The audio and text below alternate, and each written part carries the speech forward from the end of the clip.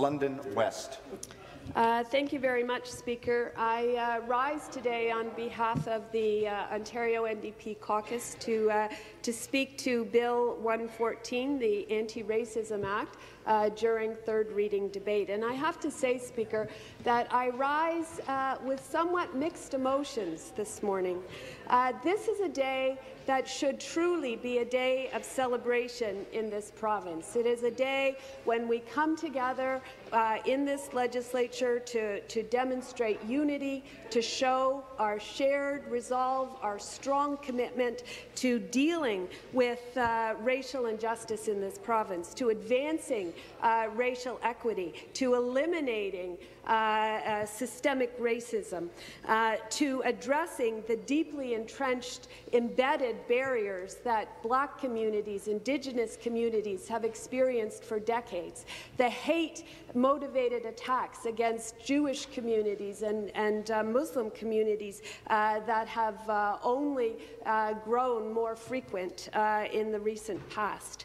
So we have before us a piece of legislation that is taking very strong and important steps to dealing with that completely unacceptable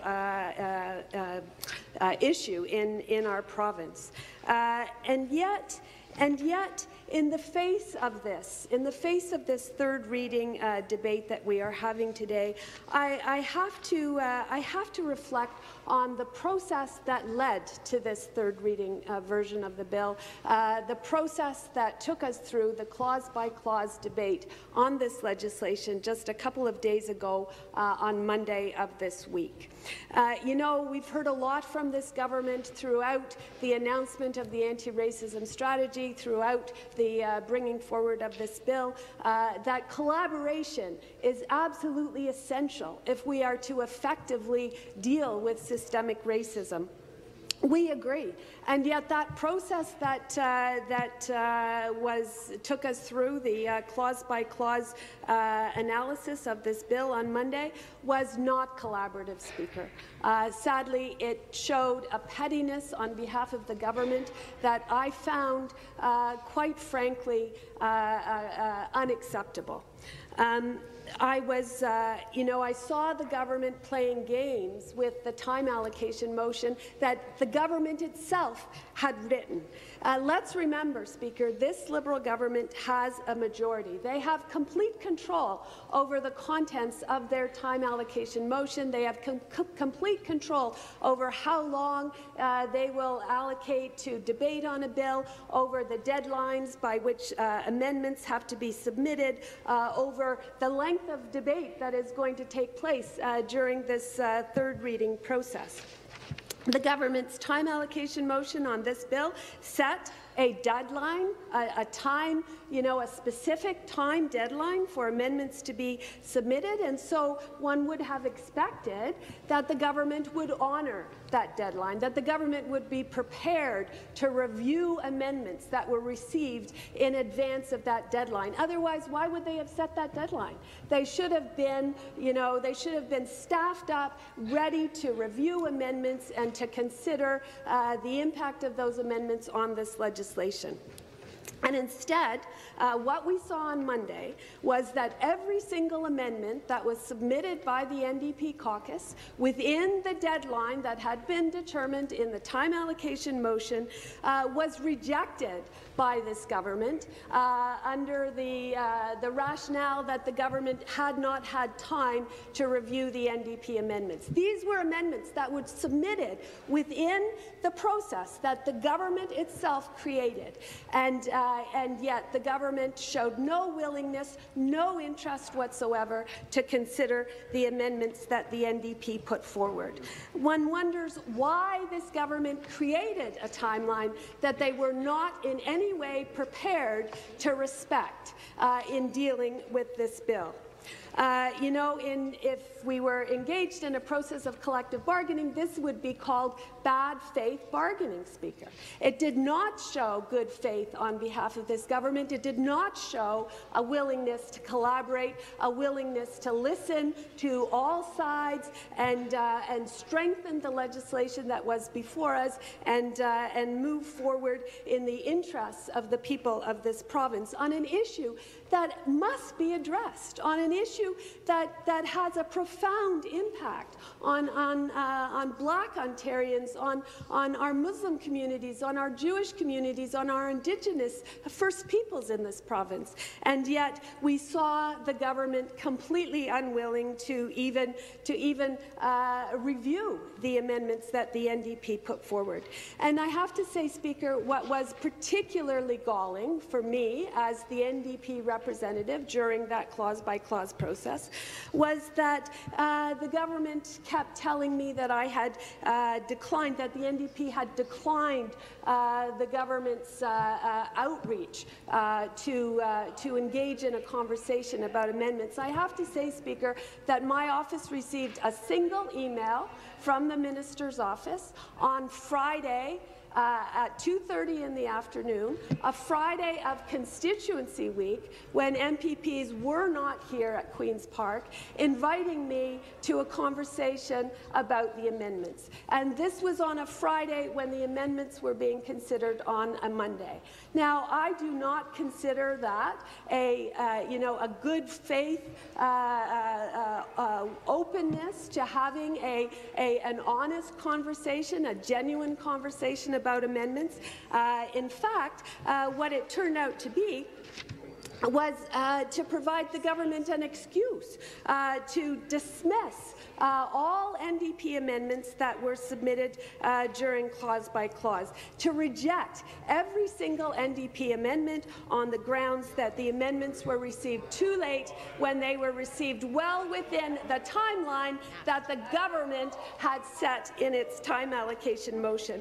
And the effect of this, Speaker, was that it prevented any substantive debate on the amendments that the NDP proposed that spoke directly to the input that was received during public input on this bill.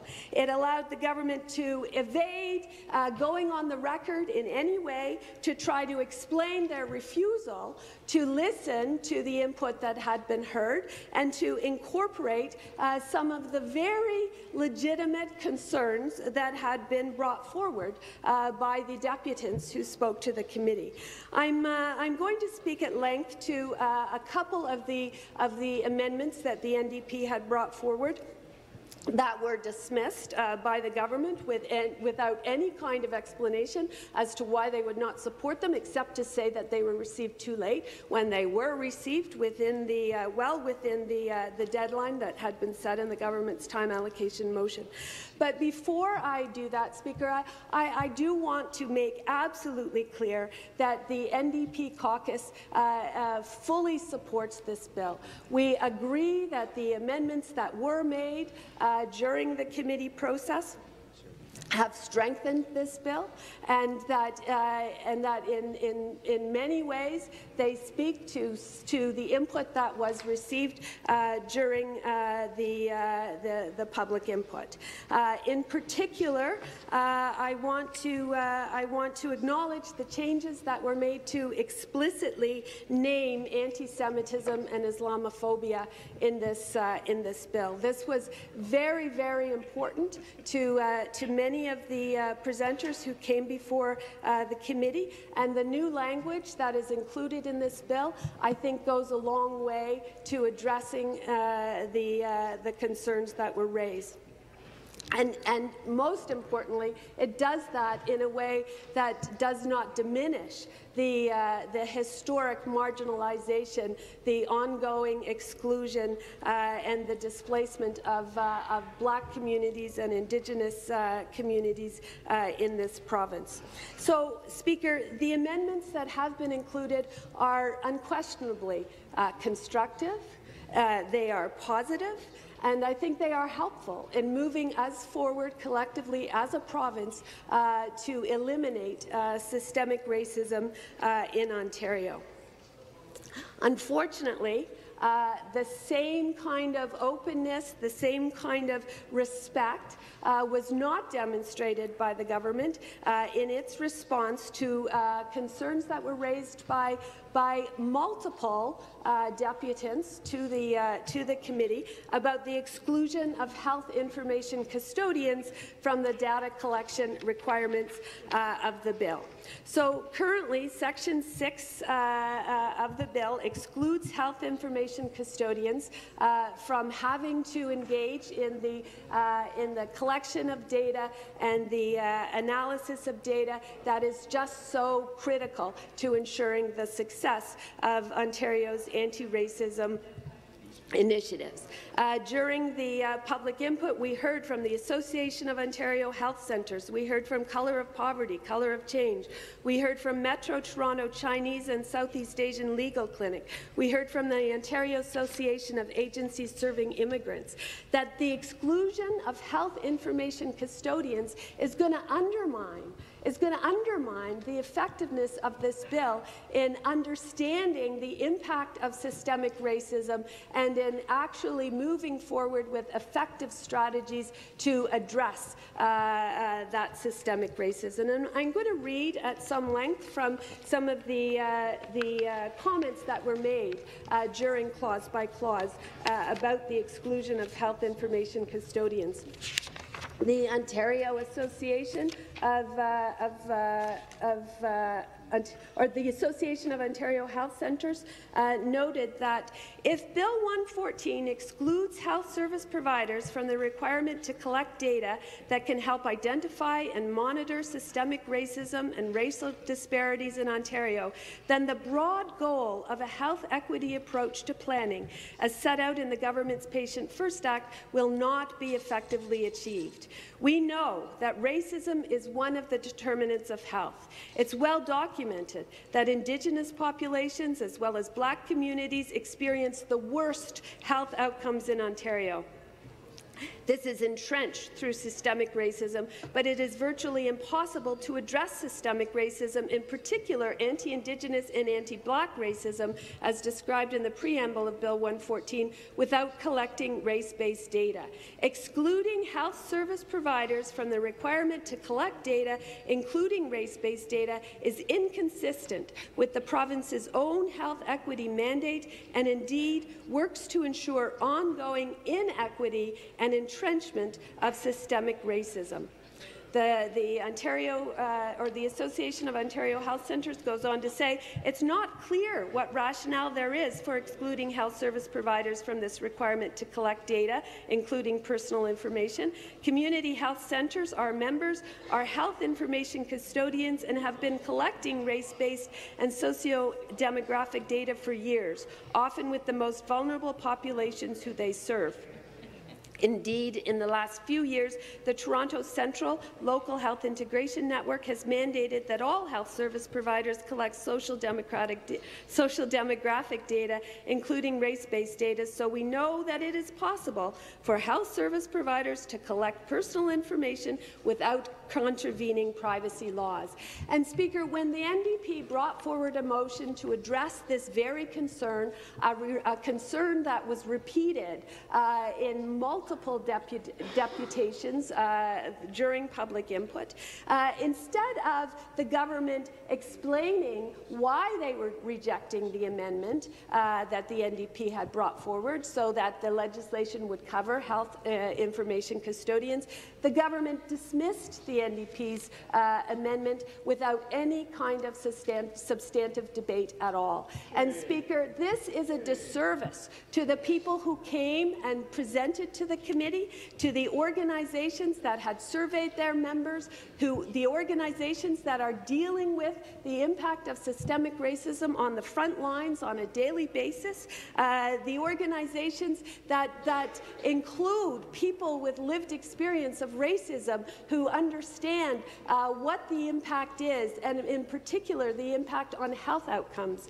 And the government gave no explanation as to why the legislation could not be amended to address this concern.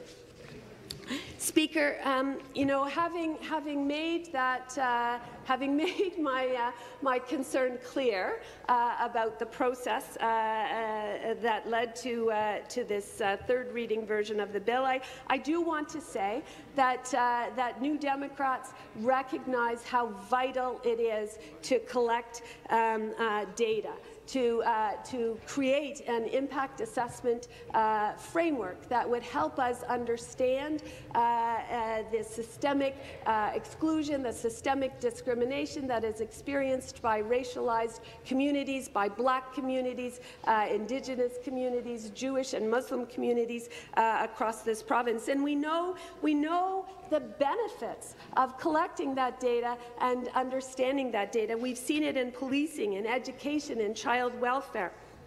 Legal Aid Ontario has done a really useful infographic about carding, statistics on carding in various communities, and how they shine a light on the systemic biases that exist in policing that result in visible minority communities and Black communities and Middle Eastern communities and Indigenous communities being carded at a much higher rate, double the rate than their actual representation within the population. We saw just last month in a report from York University called Towards Race Equity in Education how systemic barriers are reflected in public education in this province.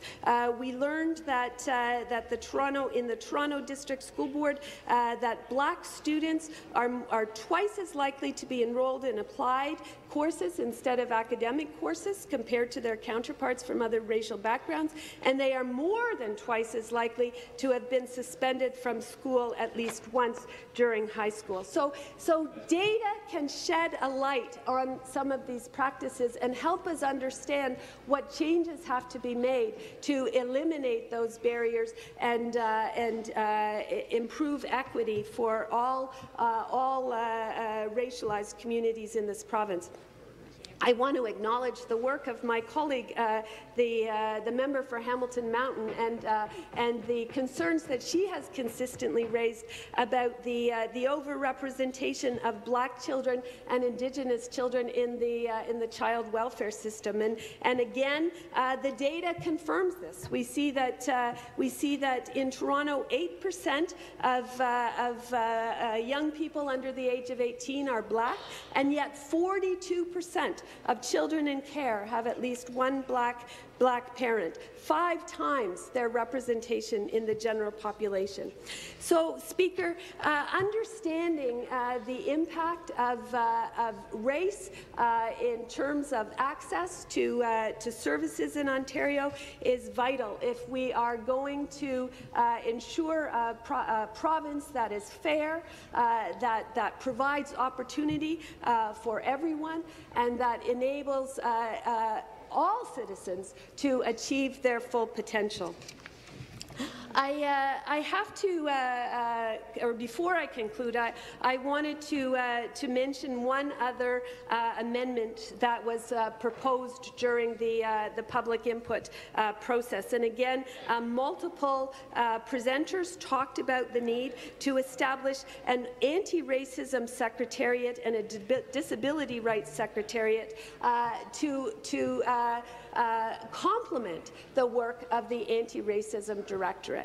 And, I was pleased to hear that, and I actually asked the people who had made this recommendation in their submissions how they saw the work of an anti-racism secretariat as distinct from an anti-racism directorate, and they talked about the need to have a completely independent, arm's-length body that is not answerable to the minister, that is not, that is not susceptible to the political winds of the day to do this fundamentally important work. And this was a recommendation from Colour of Poverty, Colour of Change, from the Metro Toronto Chinese and Southeast Asian Legal Clinic, from the Ontario Council of Agencies Serving Immigrants, from the Ontario Federation of Labour. And you know, Speaker, I have to reflect on the fact that the Anti-Racism Secretariat was an initiative long ago of a previous NDP government in this province. It was a body that was created and that was embarking on this important work and was disbanded by the Conservatives when they took power. But this is something that we must move forward with. And, you know, whatever we do, we are not going to have an impact unless there is sustained political will, regardless of who is in government. We need to ensure that there is a shared commitment to moving forward on this critical work to ensure a province that is fair to all Ontarians. Thank you, Speaker. Thank you.